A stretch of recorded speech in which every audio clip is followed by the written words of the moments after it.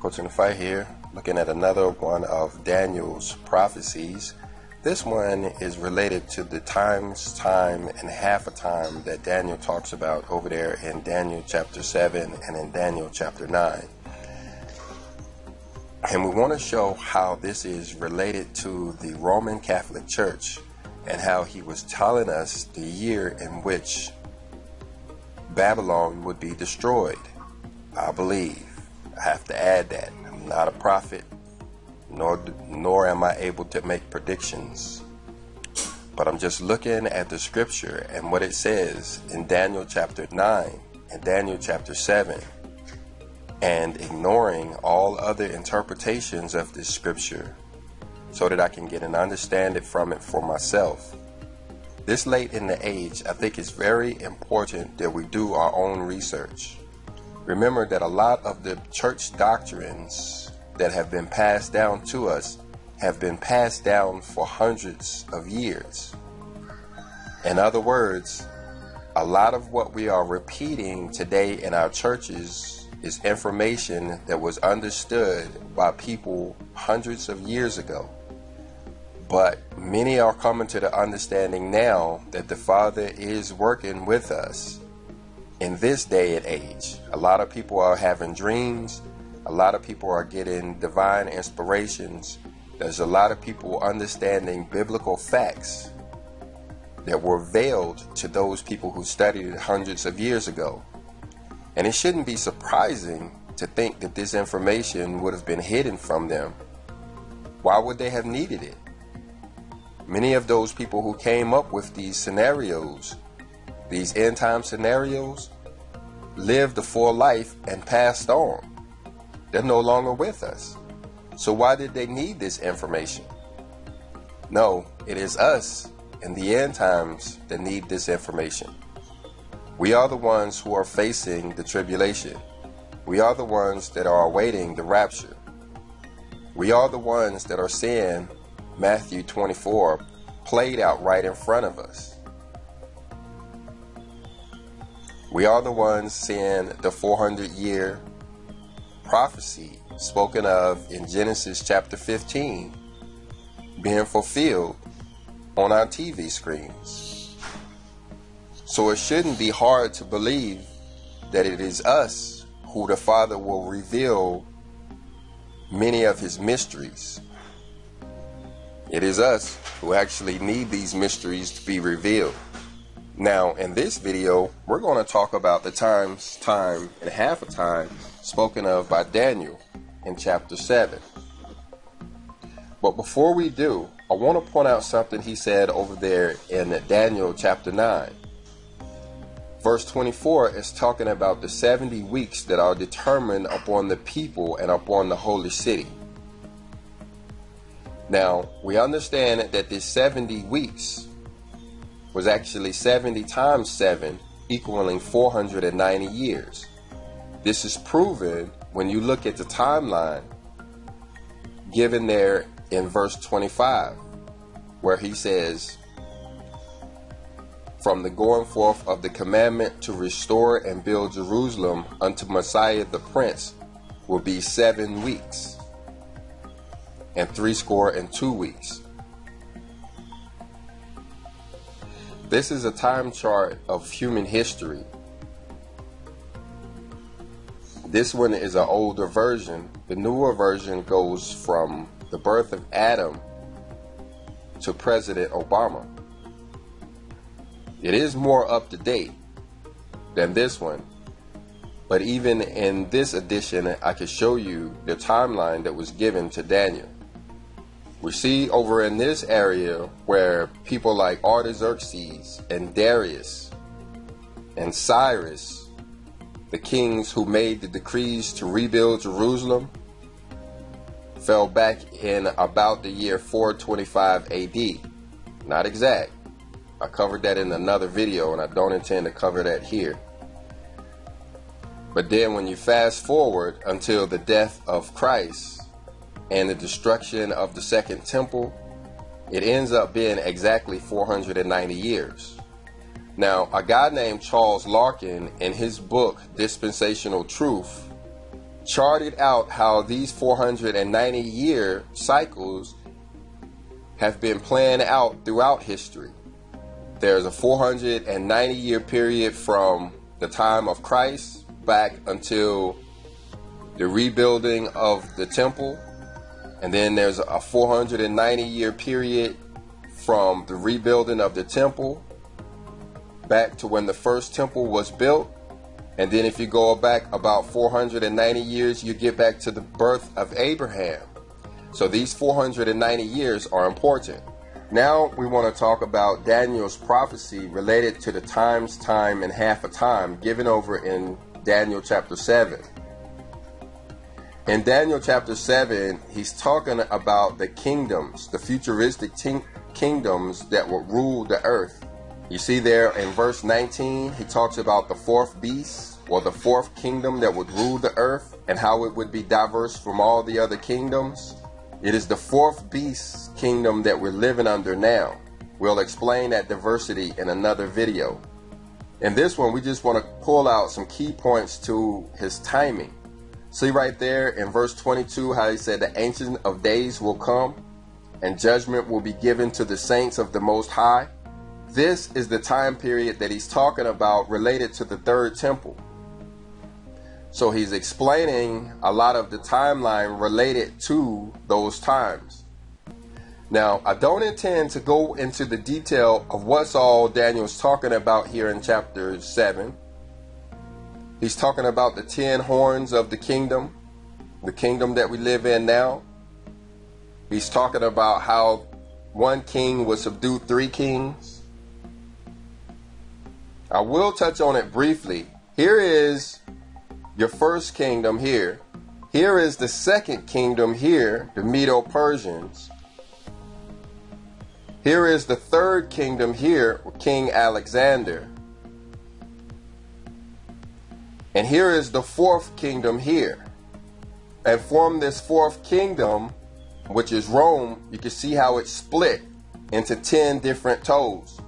This time chart of human history actually shows the 10 toes and who they are. But anyway, we'll save that for another video.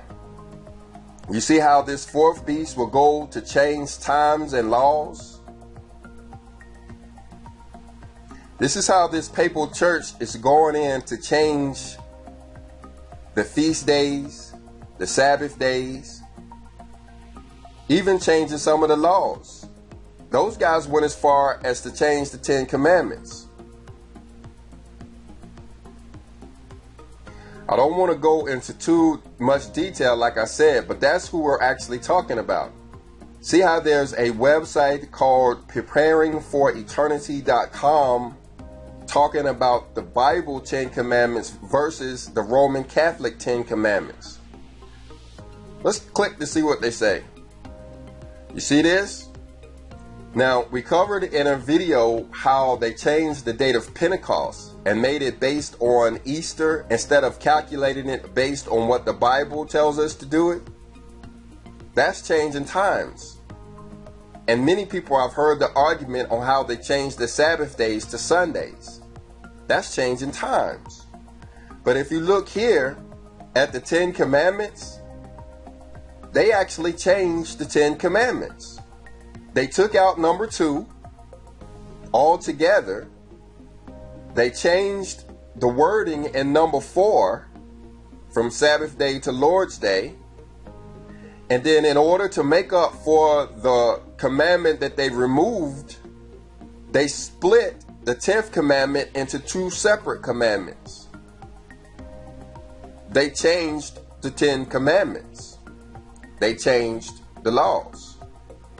So it should be real easy to understand who is being talked about here in Daniel chapter 7. I could give a whole class on what's being talked about here, even in verse 25, when it says how he speaks great words against the Most High and shall wear out the saints of the Most High. But I want to focus on this part right here where it says, and they shall be given into his hand unto a time and times and the dividing of times. Talking about the saints and how the saints will be given into the hands of the papal church for a time, and half a time. Now, you guys are on YouTube, and I know how it is. You be on YouTube looking for something to watch every once in a while. Jump over and watch how Constantine took over the church back there in 312 AD. You'll see how a guy who had been murdering the disciples of Christ all of a sudden became their leader and has been their leader ever since. Now, I'm looking over at a website called softschools.com, which I found after doing a search in Google for Constantine timeline. And we can read all about this guy named Constantine in this website. But I want to jump down to the year 312 and show you something. In the year 312 AD, it says Constantine takes the sigil of the Christian cross in battle. Now, you can read what it says there.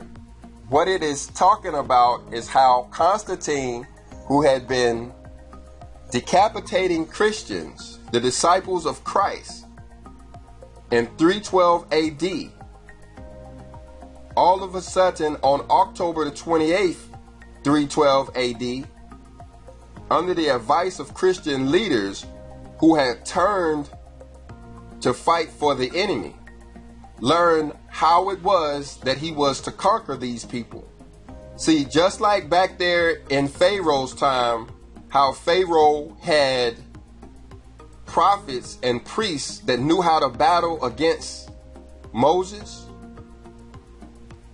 All throughout history, some of the fathers' priests and Levites have turned to serve the government and to serve the enemy, and gave them insight as to how to defeat the Father's people.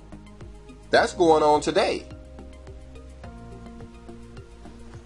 Donald Trump knows what time it is, and the Pope knows what time it is. You best believe that. But here in 312 AD, the Pope got guidance from these traitors, from these priests who are now serving the beast, that all he had to do was to pick up a certain symbol of the Most High and put it on his shields and on his weapons and on his horses and march in, and he would trick the people into believing that he had converted over to Christianity. You say, well, you may not be so easily fooled just because the leader does some act. The thing is, after this so-called conversion, he immediately made it a rule that they could no longer kill these disciples. They could no longer kill these Christians. So whether they totally believed him or not, the fact that he made it against the law for them to be killed made them put hope in him. And they did.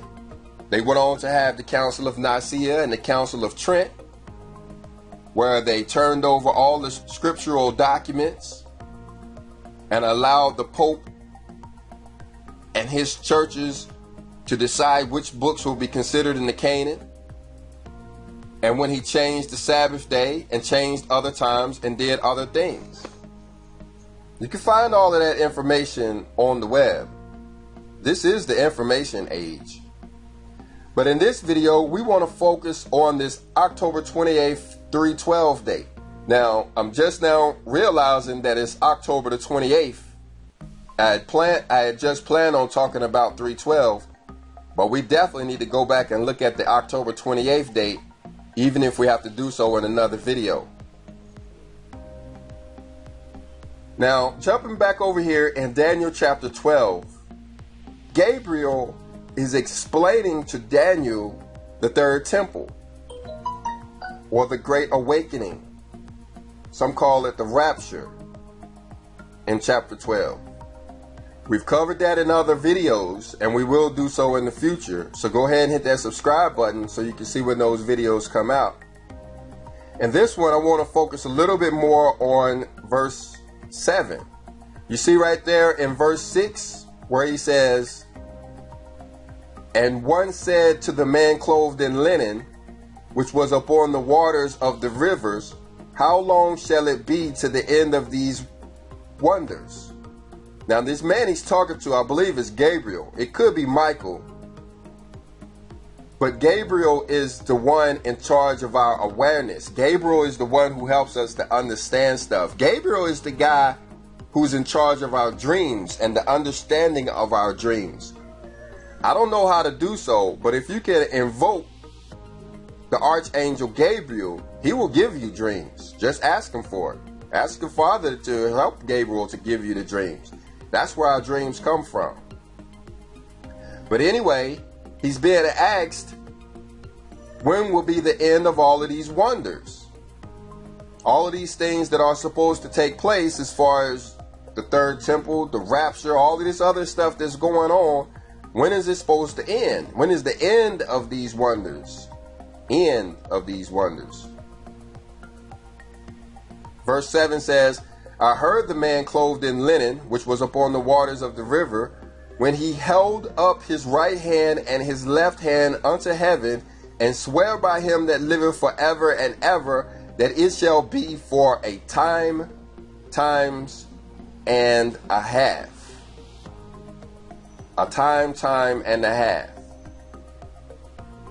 And when he shall accomplish to scatter the power of the holy people, all these things shall be finished. Now, we talked about a few minutes ago how Constantine took over the church there in 312 AD. You could imagine a lot of people didn't put faith in Constantine at that time, and a lot of people would have started to be scattered at that time in 312 AD. But remember, in 685 AD, they were told to leave by the Messiah, who told them when they saw that Dome of the Rock, when they saw that abomination, that they were supposed to leave Jerusalem. He told them that in Matthew chapter 24. You see how up there in verse 11 of Matthew 24 he's talking about false prophets that shall deceive many. Imagine how many people have been fooled by the papal church. And then down here in verse 15, he's talking about the abomination of desolation spoken of by Daniel the prophet. Over there in Daniel chapter 12, stand in the holy place, which is Jerusalem. That's why it's got this part right here. It says, whoso readeth, let him understand. He goes on to tell them to flee. Flee into the mountains. Go away. Get out. And that is exactly what they did. Those people fled down into Africa. And they never returned. That's what it means by it's made desolate, is they never came back. They're not even welcome back these days. That who are over there in Jerusalem now is what's called the nation of Israel. The real Israel either followed the Messiah's commandment to leave Jerusalem when the Dome of the Rock went up, or they were killed. They killed millions of them that disobeyed that commandment or didn't know about that commandment and stayed in Israel. They killed all of the real Israelites that were left. There's none there now. But you see right here, after the times, time, and half a time, he says, and when he shall have accomplished to scatter the power of the holy people, all these things shall be finished. So this is the end he's talking about here. The end shall be after the time and a half a time is over. So when did they start? They started in 312 AD, October the 28th, 312 AD. So when were they in? I wish I had a better calculator to show you guys. But this one will work. Let's put in 312 AD. And we're going to say plus 3.5 times. A time, times, and half a times. That's 3.5. That's why it's written like that. Time is 1 time. Times is 2 times. 1 plus 2 makes 3, and a half makes 3.5. But let's put in that 490 years. What do you think we're going to end up at?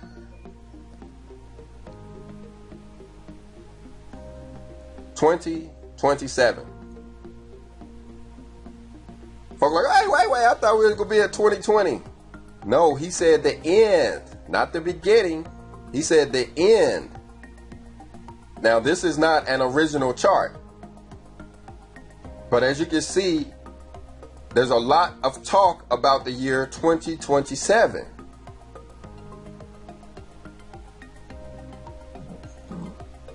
We talked about how the third temple or the rapture could start in 2020, or is supposed to start in 2020 according to Daniel chapter 12. Well, if that is the beginning of the tribulation, and I do say if, because I don't intend to predict anything. I'm just pulling out Bible facts. So if that is the beginning of the tribulation, we can expect it to end in 2027, according to Daniel. In Daniel chapter 12, he's both pointing to 2020 and 2027. If you got something out of this video, go ahead and hit the like button. If you didn't, go ahead and hit the dislike button. But leave us a comment either way. We'll be back to talk about the October 28th and how that is probably significant in the 312. Shalom.